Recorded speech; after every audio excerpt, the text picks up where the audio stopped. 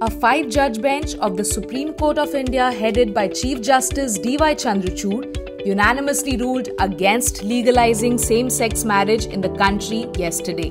The bench, that comprised of Justices Sanjay Kishan Kaul, Ravindra Bhatt, P.S. Narasimha and Hima Kohli, also ruled in a 3:2 verdict against civil unions for non-heterosexual couples.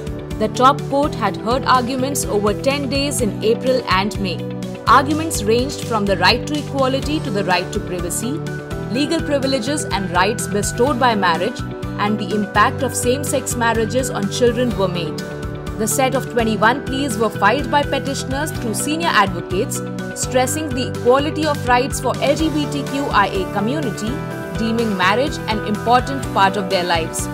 Those opposing the petitioners included the central government, the National Child Rights Body NCPCR, and the Jamiat Ulema-e-Hind, a body of the Islamic scholars. In the verdict, CJI DY Chandrachud directed the central government to ensure that the queer community is not discriminated against, ensuring that there is no discrimination in access to goods and services, sensitizing the public about queer rights, creating a hotline for the queer community, creating safe houses or Garima Greh for queer couples, ensuring intersex children are not forced to undergo operations, and no person shall be forced to undergo any hormonal therapy.